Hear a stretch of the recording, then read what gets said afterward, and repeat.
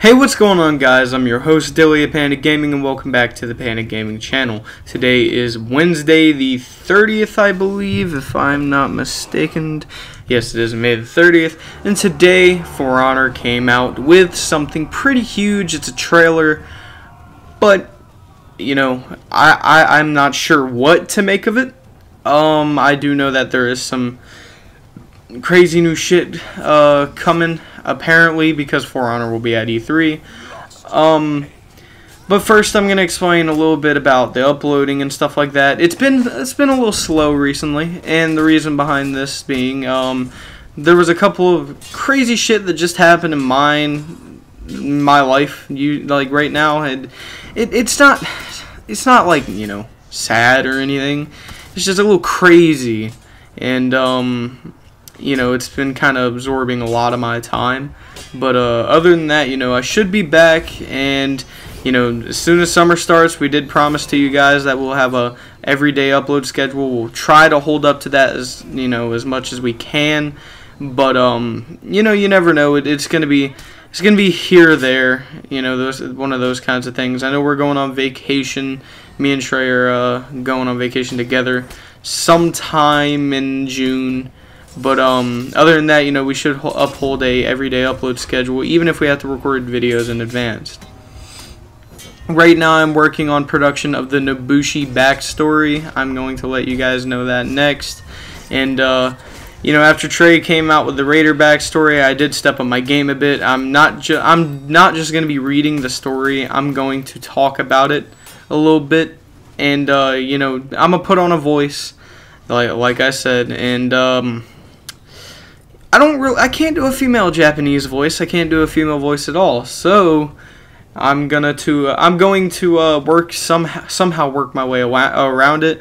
I know the female characters that Trey has, and the female characters Trey is going to be doing a backstory on. He's going to have his I think he said he's going to have his girlfriend do it.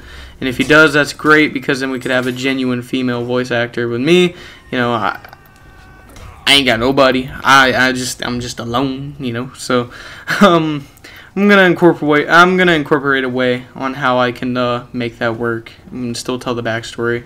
But anyway, guys, let's get to talking about the teaser, the E3 teaser, the legendary thing that I'm sure many of you know by now. So the teaser is a little short video.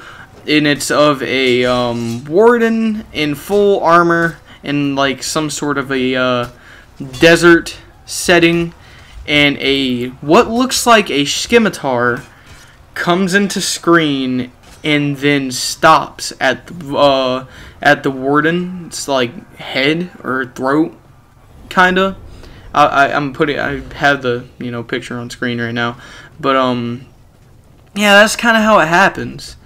That is what, you know, this little teaser is. Not only that, they did do a trailer today, which was it was basically past, present, and future of For Honor, and it was like the devs talking about the community, talking about what's next in the game, talking about some crazy things. It was kind of like an E3 thing, but you know, E3 isn't until I think June 12th.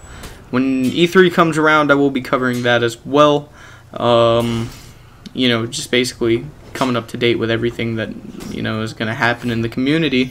I get out of high school June 8th, so, you know, we got a good amount of time left, like 9 more days, and then begins the summer upload schedules that should be good. You know, constant uploading, at least one video a day from myself or Trey. You never know. I think it'll be positive because we'll bring in more subscribers. It will give more chances of videos kind of blowing up and stuff like that, you know. But this E3 trailer, okay, my thoughts on it. Or not E3 trailer, but teaser. My thoughts on this teaser are this.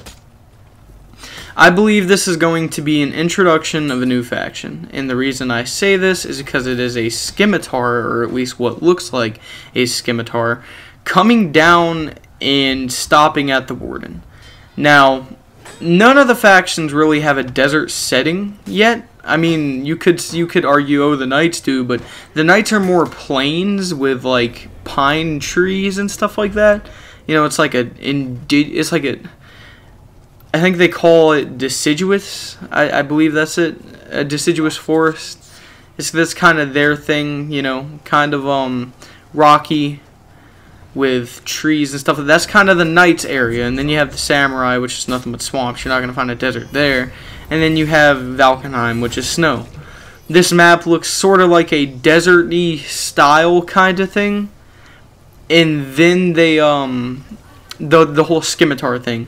Personally, I believe that the next faction will either be some sort of Middle Eastern warrior, or what I'm thinking is Persians. A Persian faction would be really cool. I would love to see a Persian immortal somehow incorporated into this game as an assassin character. I think that would be badass. And of course, if you're going to have the Persians, at some point you're going to have to add Spartans, which that could be a whole faction on its own. But guys, I want you to know that this is all just speculation. This is just me rambling. Don't kill me if you know, my ideas don't line up with yours. Don't freak out. It's just all speculation. This video is nothing but speculation. Would I like a new faction into this game? Absolutely. I would love to see a Persian faction. That would be, gameplay would be better, okay? And the reason why I say that is because, let's be honest, with the faction war right now, the Vikings are absolutely dominating, okay? Vikings have been dominating for the past 2 seasons.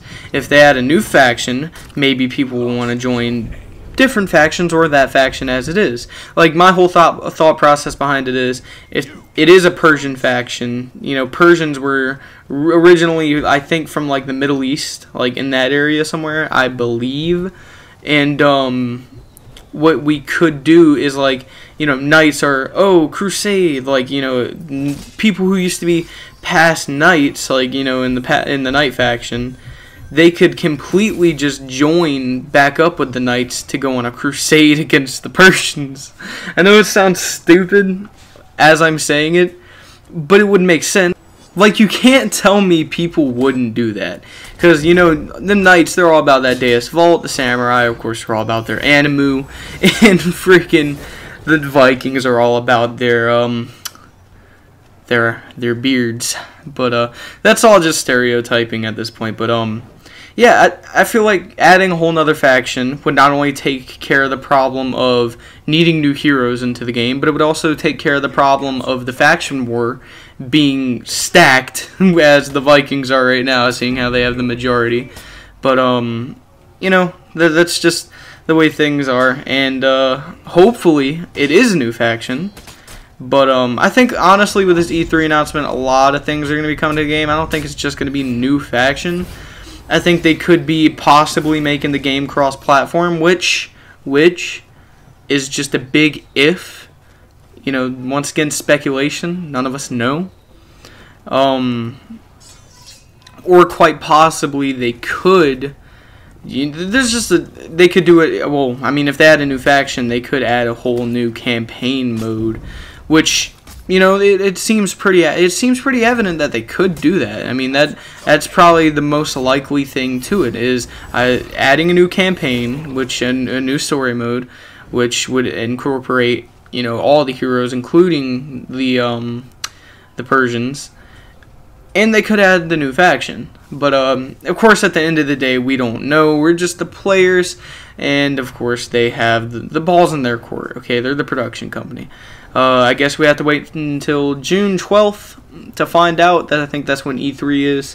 I will be covering that, of course, because E3 is, you know, one of those big events that game companies and gamers look forward to every year. Anyway, guys, I hope you enjoyed this video. Leave a like if you did. Comment if, you know, there's anything that you've seen wrong, or comment your own opinion on what you think it could be. I'm your host, once again, Daily Panic Gaming. I hope you enjoyed. See you next time. Deuces.